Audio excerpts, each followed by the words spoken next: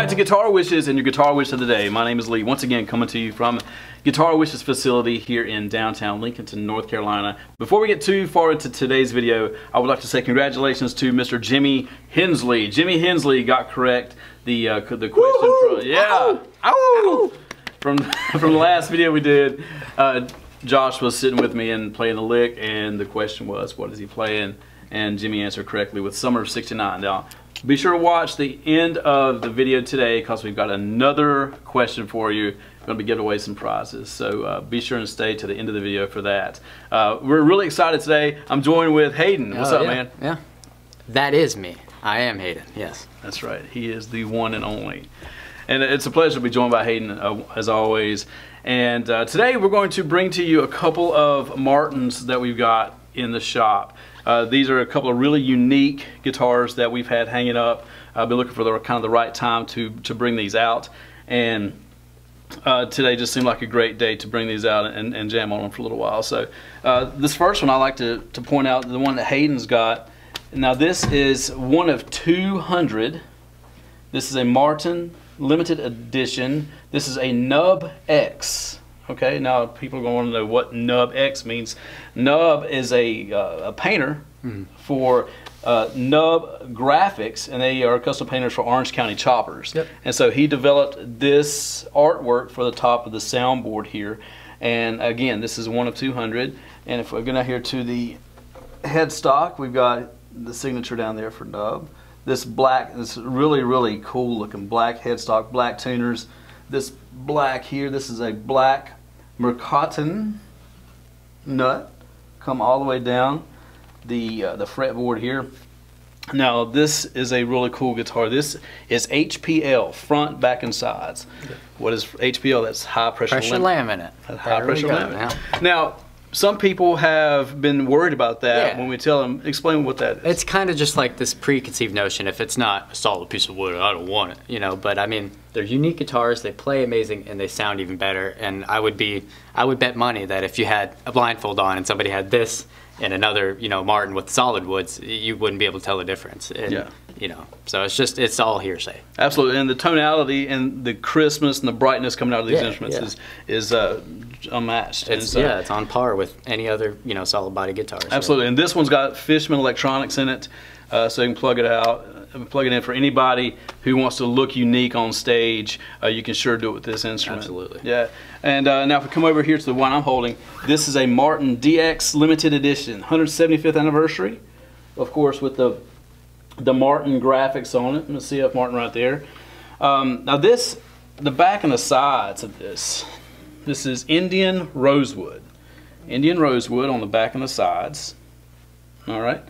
Stratobond neck here, and that, I believe the nub has Stratobond also. Absolutely. All right. This is a dreadnought shape, 20 frets, and the top of this one is the HPL also, the high pressure laminate. Again, both of them sound great. Absolutely. You can plug this one in. This is just strictly acoustic, but just a really, really good quality and amazing playing guitars. Oh yeah. So it's just what you expect from Martin. It's just because it's HPL, it's not going to be any different. Yeah. It's just still a quality sounding and playing and quality made guitar. So let's play something for him. Let him see how it sounds. Absolutely, I will. All right.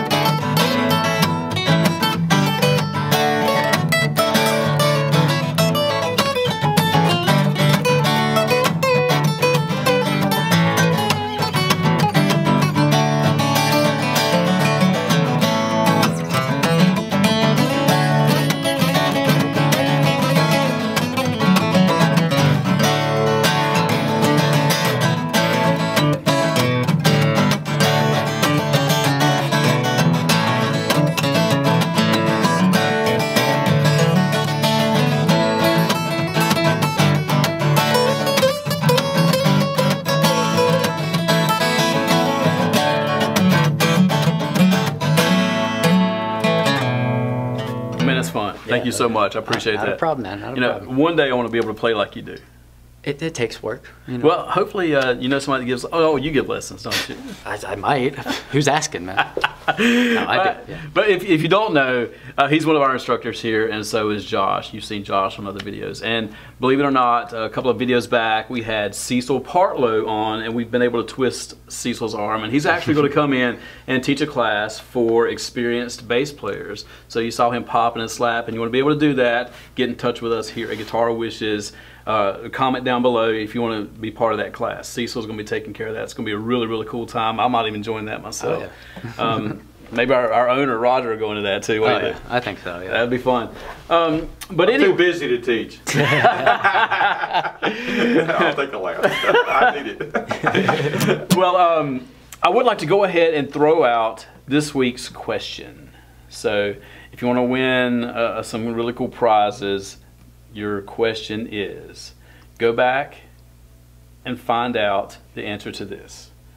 What amp did Leo Fender develop for Dick Dale? We covered that in the Dick Dale memorial video that we did.